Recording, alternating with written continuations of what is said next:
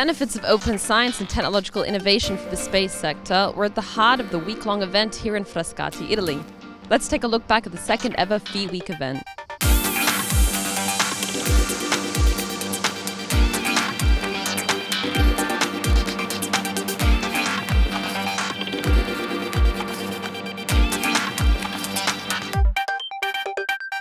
Building on the previous event, FEE Week 2019 explored how satellite data, coupled with new digital technologies, can bring benefits to business, industry, and science.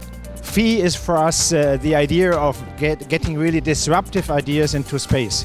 Disruptive ideas, they may come internally from activities within space, but also from the outer world. So from entertainment industry or from other areas, mechanical engineering, whatever. So FEE means for me really to go beyond what we did so far. Looking beyond, FEE Week offered a forum for emerging space investors, tech leaders, entrepreneurs, space scientists, and Earth observation researchers to come together to explore new opportunities for cutting-edge technologies, such as artificial intelligence. Artificial intelligence is really a game changer for ESA and for the space. It enables us to have completely new types of missions, for example, having AI chips on board, being able to pre-filter our data or take autonomous decisions for our spacecrafts. Secondly, AI helps us in data exploitation, giving us the capacity to digest huge volumes of data and to derive information and actionable insights from these data. And last but not least, we have the area of internal efficiency, process improvement, for example, translation, speeding up that process. That is a third area of employing AI for ESA. Pushing the frontiers of AI in space, ESA will soon launch FEESat. FEESat will be the first satellite embarking artificial intelligence and will detect clouds on the hyperspectral image of our sensor. We have implanted the brain on the satellite, and this will be the first time that this will fly next year. They are working Taking this concept into the next phase, the next FEESat challenge was announced this week by ESA's Director of Earth Observation Programs.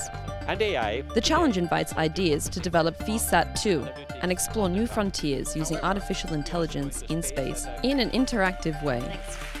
The challenge will be open, the best idea will be winning, and we will launch another FEESat in some time as a result of this challenge. So I'm really looking forward to that. We're offering from our side money. We offer 1 million euros as a prize or as an award to the winning team to build the satellite, but also the ESA expertise. Together with us, we are putting expertise and money together and launch another challenge, another exciting project.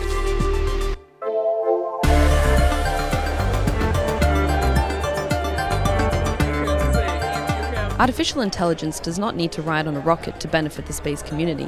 Over the course of the week, researchers presented an array of projects on how satellite data can be used with AI, machine learning, and deep learning to improve the understanding of our planet and our daily lives. In my project, Automated Sea Ice Products, we make use of Earth observation data from the Copernicus program, the Sentinel-1 system, to automate sea ice mapping used for marine navigation. I'm using machine learning and other data science methods to study conservation efforts around the Netherlands. For that, I'm using remote sensing data coming from Sentinel and also from other sources, and trying to integrate all this information to help conservation efforts. Satellite Earth observations are crucial to estimate the impacts of global supply chains. In the Fine Print project, we use satellite data to measure the size or the area of mines worldwide, and we also use satellite data to estimate the crop production like soybean, palm oil and others, and its impacts. FEE Week gave researchers the opportunity to explore new tools being developed that offer insight into Earth as an interconnected system. Computer and Earth observation scientists are harmonizing different types of data in what they call data cubes. A data cube is a set of variables aligned in space and time, already pre-processed, so they're ready for analysis, so we can look at some really interesting patterns in the data. So specifically, I'm working using a system called the Earth System Data Lab, which is a data cube, to look at the relationships between geodiversity, the diversity of the Earth system, along with photosynthesis and climate. So traditionally people will look at just climate, but using the Earth System Data Lab, we've been able to scale up an analysis looking at the whole system, so to look at a wider variety of what the Earth is and to uncover some really interesting relationships.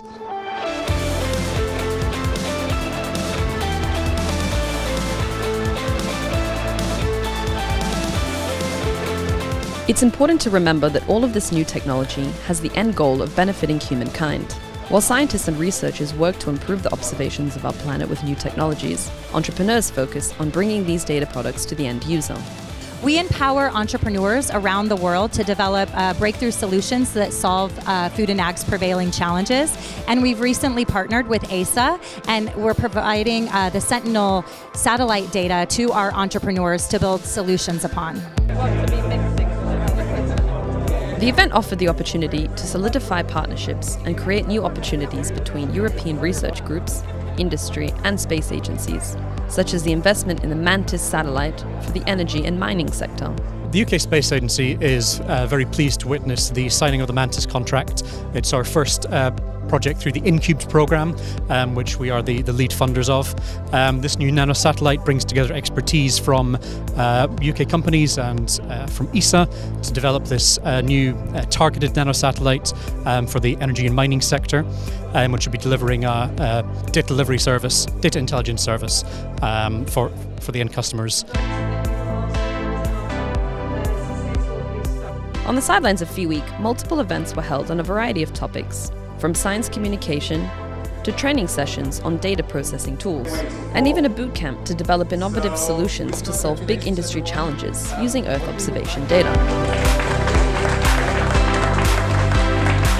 This year the project was related to the energy sector. We had to come up with a way of leveraging artificial intelligence with satellite data to essentially create a solution that could be useful commercially. And yeah, we all come from kind of diverse backgrounds, so it was a bit of a learning challenge, a learning curve to begin with, but it's been a fantastic experience and look forward to developing it further. And this wraps up the coverage of this year's FEE Week. A big thank you to the organisers, the participants and ESA's Web TV crew. I'm Romina Percy on behalf of ESA. Have a great day.